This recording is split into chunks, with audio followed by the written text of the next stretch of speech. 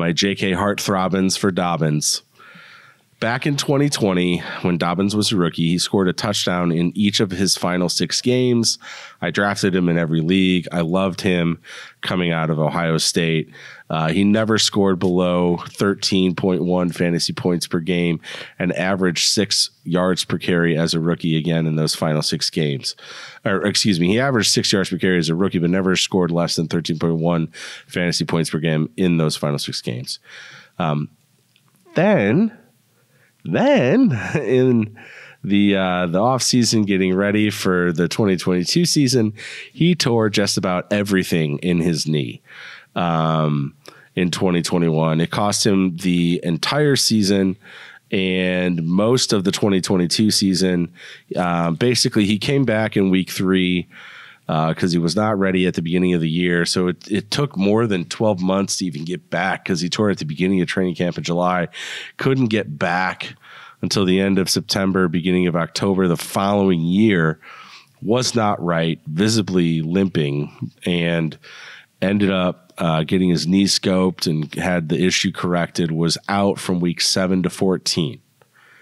Returns in week 14 and averages 5.7 yards per carry and 11.7 fantasy points per game the rest of the season last year. So he had a hot little return that people are not going to remember because everybody that drafted him got stung and he missed time, and people are just going to think about how bad he looked and he wasn't right.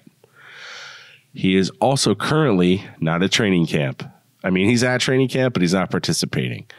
When asked if it was knee related, head coach Harbaugh responded by saying, "I wish it was a simple answer. He's in all the meetings mentally and doing those kinds of things. He wants to be out there, so we both want the same thing." Assuming that mess gets straightened out, and we aren't surprised given the injury history, I think that there's a chance that he can take over as the top back of this offense. To me, I look at the rest of that depth chart. There's nobody there that scares me.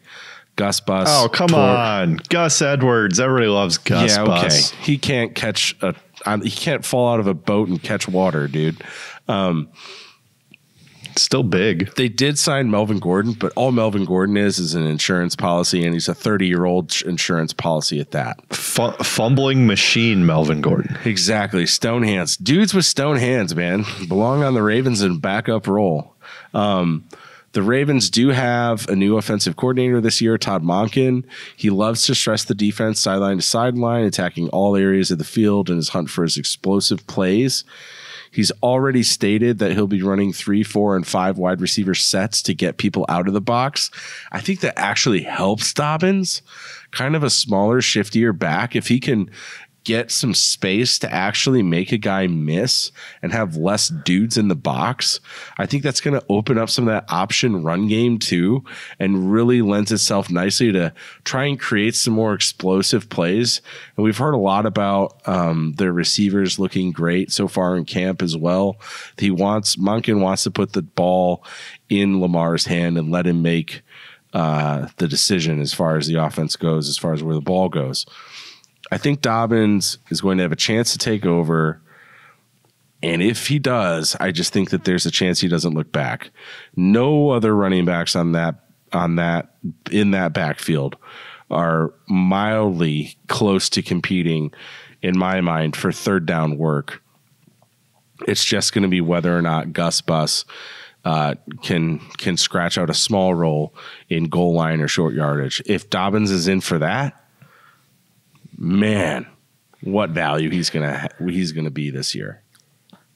Yeah, it should be noted that Gus does eat into Dobbins' carries. Not to crap all over your parade, but he does take a good chunk when they're both healthy. We'll see what that looks like. Yeah, again, it was Dobbins 2 years ago, though. Like, we have no idea. That's a different coach. It happened in their playoff game last year too, I believe, if I remember correctly. Dobbins currently going pick 46, so just at the end of round 3. That's okay value for where I have him personally. And it should be noted, Jason, to your point, if a lot of defenses are going to focus on Lamar to to make sure that Lamar isn't exploding on them, and so they might let Dobbins. And to your point, Dobbins came back. He looked really explosive. Had a couple games where he averaged, 8-9 yards a carry there at the end of the season once he got that knee scoped and looked healthy. So as long as he is actually on the field, I have no problem drafting him where he's at. Yeah, I mean, I think if you're a defense, you want anybody but Lamar to beat you. So I think Dobbins is going to have some room. All right. You got another sleeper for me? What's next? Let's do it. Diontae Johnson, same division. Kind of sucked last year, but the peripheral numbers are good, right? Like, is that a technical term? Yeah. Can I see a diagram? Yeah, here you go. Like it's somewhere down. Yeah, it's somewhere down here, the suckage line is right here. And Diontae Johnson's just in it.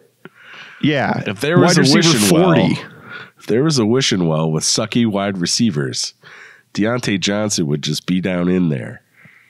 Yeah, he shouldn't be, but that's where he found himself last year. Wide receiver 40 after being, frankly, really good 2 years ago, where he finished as wide receiver 9.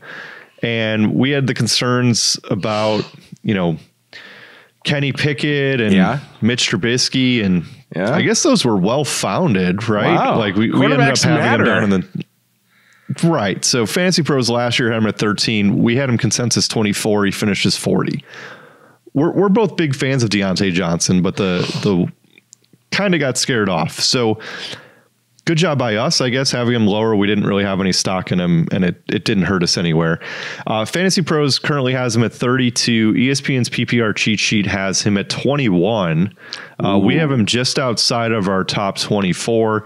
Again, get all of our final rankings, Fantasy Football Sackos. You can get the Sacco sheet with all of our rankings. We'll send that out before the season to help you crush your drafts. His current sleeper on his current ADP on sleeper, let me say that right, is pick 77, which is round 7. 0 touchdowns last year. 13th in target share, 10th in red zone targets, 0 touchdowns. 7th most targets in football, behind Jefferson, Adams, Hill, CeeDee Lamb, Stephon Diggs, and Garrett Wilson. 7th most targets, wide receiver 40. Diontae Johnson sets season record for touchdown futility. 86 receptions on the season. No one else has more receptions without touchdowns than Johnson did in 2022, beating out former Buccaneers running back James Wilder, who registered 85 catches without a touchdown in 1984. I was going to say, I have no idea who that is, but that's unbelievable. So close yet so far. Yeah, I mean... Yeah. Steelers are going to be better. They drafted Broderick Jones for the line, right? Kenny Pickett, Matt Canada, their offensive coordinator, are back. Canada's been there since 2001. The last 2 years, Johnson's targets have been 169 and 147. He's still good. He's still a really good route runner. They're going to have, like, Trubisky was the starter announced from day one, and then he was bad. And so when Biscuit was behind center, him and Diontae kind of had things going. When Kenny Pickett took over, they didn't really have didn't have the same momentum going. And so it took them a little bit. I think working all offseason together is only going to help them. I love Diontae Johnson's value.